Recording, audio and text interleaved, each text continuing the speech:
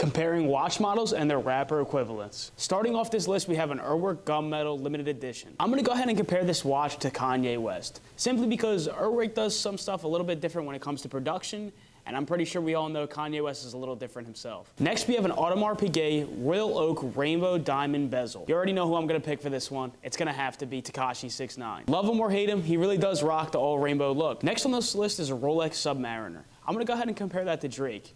Now, before I get any backlash or anything like that and talk about how Drake has the craziest watch collection, think about it. Drake's a household name, the Rolex Submariner's a household name. They both have something in common. That's why I picked them. Drake!